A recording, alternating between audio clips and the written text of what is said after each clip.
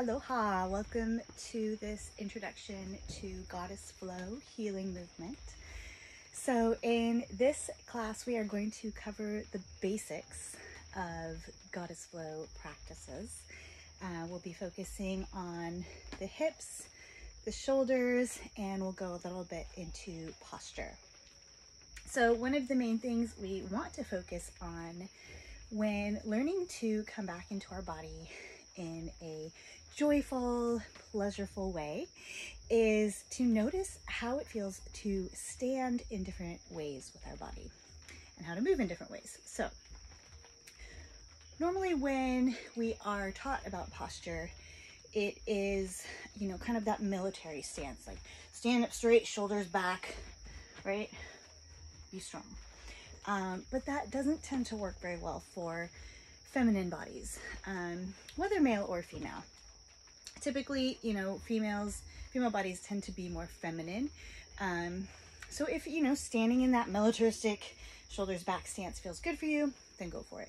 But more often than not, if you have a softer body or are a female, you are going to want to learn to soften into your posture more than hold it rigid. And one of the things, just on a side note, that will help support that is working on your core energy. So when we're sick and, kind of as we age, our core energy tends to decline. And a big part of our core energy comes from our pelvis. It comes from our adrenals, which are on the top of our kidneys. And so this lower portion of our body, our hip, butt, low belly area is very important to not only our posture, but also our ability to function and our ability to have a radiant, uplifting energy that naturally lifts us up into a beautiful posture. So what does a feminine posture look like? It's a little hard to see my feet, but I think you can do it. So for a feminine posture, it's important to have our feet nice and rooted into the ground. So I'm checking out my toes and I'm checking out my heels. Rock back and forth a little bit, rock side to side a little bit, finding a nice deep rooted quality in all the four corners of your feet, as well as the midpoint of the bottom of your foot. So we're not having a flat foot, because after we do that, we're going to lift through our inner legs up into our pelvis, like we're drawing upward. And this is going to naturally, this will naturally motivate our pelvic energy to lift upward as well, which is going to help activate our core energy. So we're rooted through our feet, lifting upward through our inner thighs, engaging slightly in the low belly. So I'm not holding it super tight in. We have beautiful curvy bellies, and it's super important to let them be open and fluid. So as we exhale, we'll draw them in, and as we inhale, we'll let them go out a little bit. However, when we're doing that, it's not only just the front of the body that we are drawing in, we're drawing in the sides and the back as well. So it's a lifting and drawing inward energy all the way through our inner legs, up through our pelvis, through our belly, and eventually incorporating our lungs as well. So it's similar to the idea of being breathed, right? As we're breathing, we're also being breathed in our body.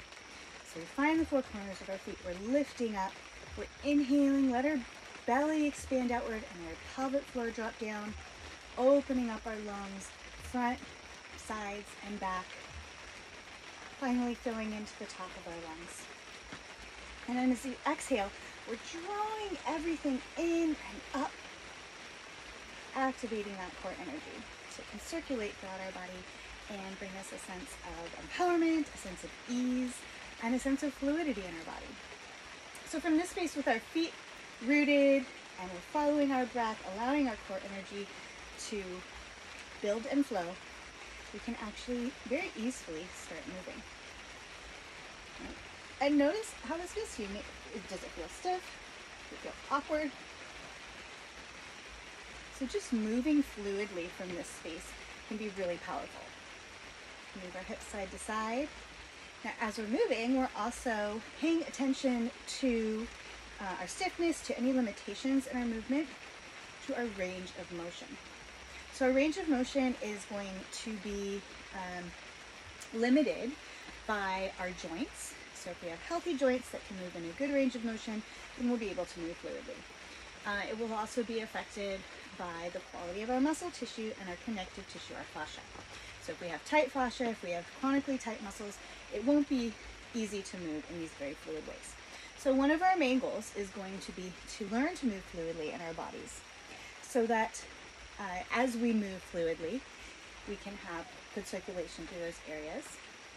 Because when we move fluidly, it's a sign that our muscles can contract and relax, right? Contracting and relaxing. Same as when we breathed. So we breathed in, all the muscles in the front are just kind of relaxing, and our pelvic floor is relaxing. And as we exhale, they're contracting. So it's this rhythmic pulsing of contraction and relaxation that allows for the fluidity in our bodies. So often as women, we're stuck in a state of feeling frozen, where we are stuck, many muscles are stuck in, and possibly even our organs are stuck in, a state of contraction. Our muscular organs, that is, like our heart.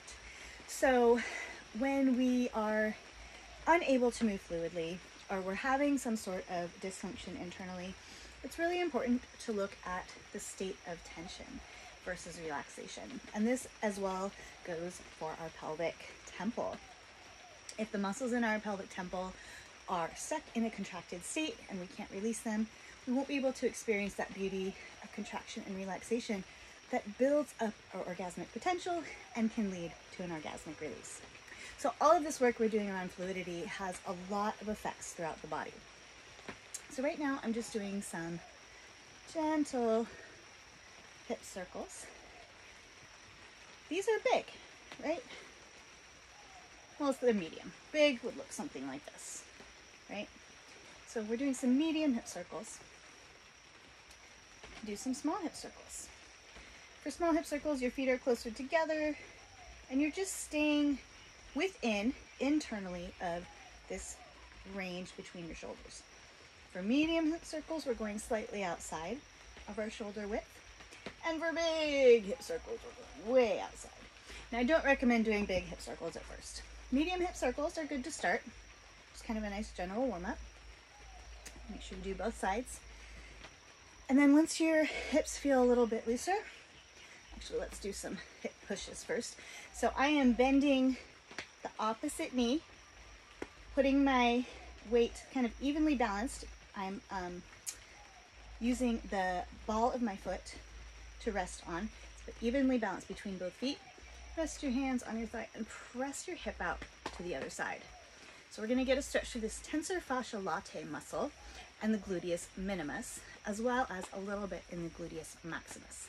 So it's really important to stretch out the side of our hip, especially as we age, because tension in this area can lead to our hip joint being misaligned, which can lead to an increased risk for hip replacement surgery, for difficulty being able to walk or move joyfully, as well as experiencing pleasure. So if these are tight, we're not going to be able to move in the ways that we need to build up our orgasmic potential and achieve a powerful orgasmic relief. So pushing to one side, let's do the other side.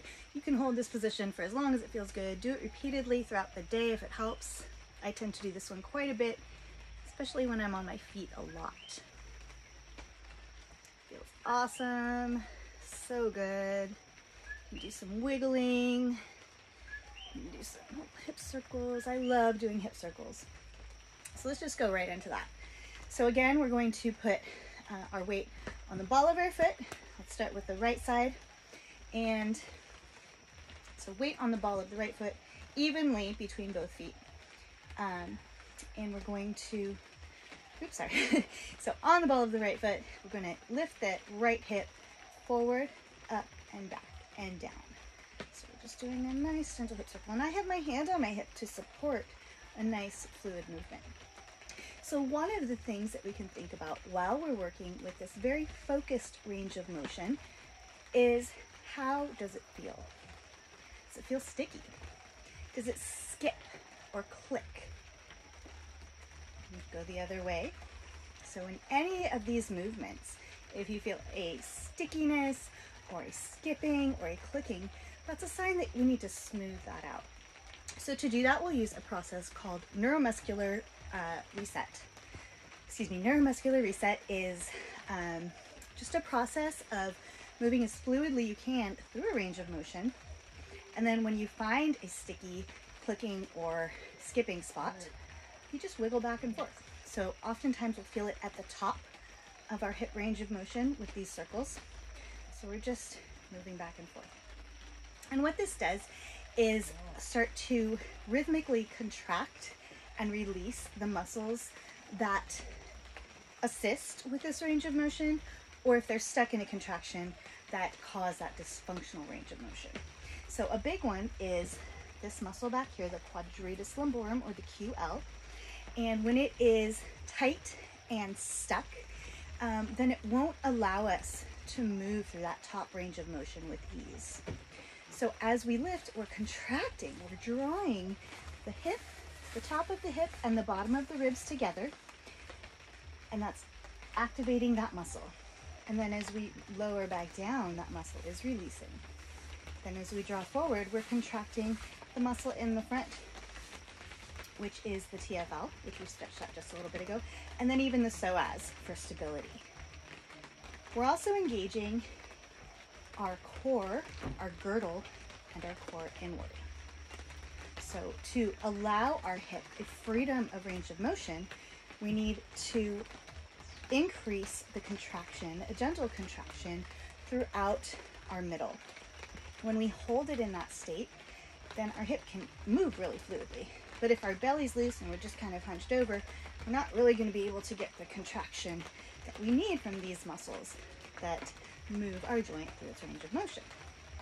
If you have a hard time contracting and releasing any of these muscles, it's a sign that you need to do some really deep self-care on that area, using cupping, acupressure, self-massage, or the positional release anti-yoga or deep unwinding tools that are in our other videos.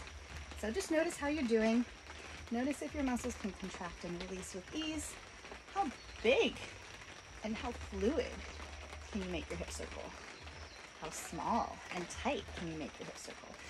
The small and tight movements actually require a lot more control than just kind of throwing our hip around, right? So when we want to do it really smoothly and fluidly in a really small space, we really need to focus on engaging our girdle and drawing upward through that core that we were talking about earlier.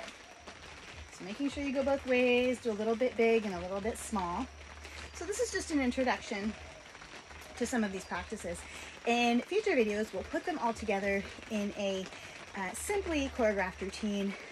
You don't need to be a belly dance artist or any sort of dance professional to do it, but it's good to have the basics first.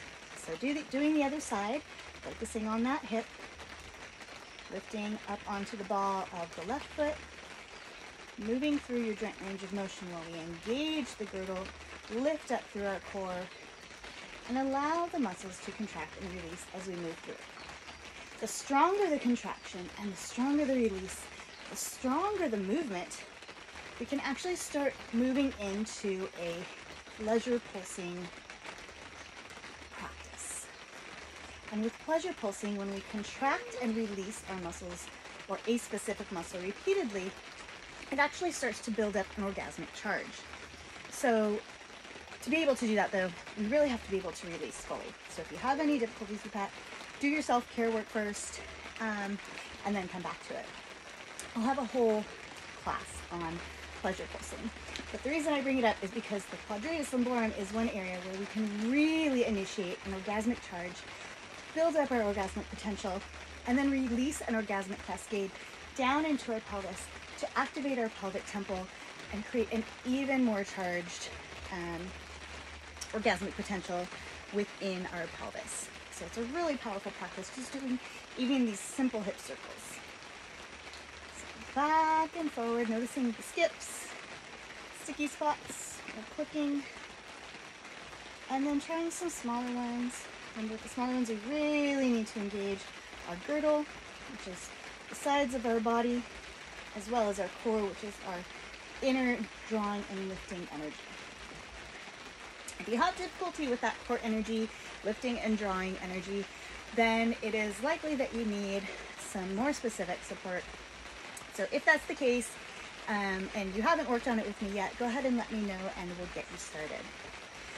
So we've done some hip work. We did some pressing side to side. We did some lovely luscious hip circles, both with both hips as well as with one hip. We talked about pleasure pulsing and orgasmic potential, as well as our girdle, which is drawing our side muscles in, because so often as we age, they tend to just expand outward, and our core energy tends to sink, so we just kind of shorten and spread outward, that middle age spread. But we can combat that by rooting into the ground, drawing up through our inner legs, drawing our core energy up and inward, and drawing our girdle inward at the same time, so that we can get the fluidity of movement that we need throughout the rest of our body. If you have any questions, let me know. I will have a lot more videos sharing all of these different yummy, pleasureful, joyful movement practices with you soon, and we'll get you to the next level of health, joy, and pleasure.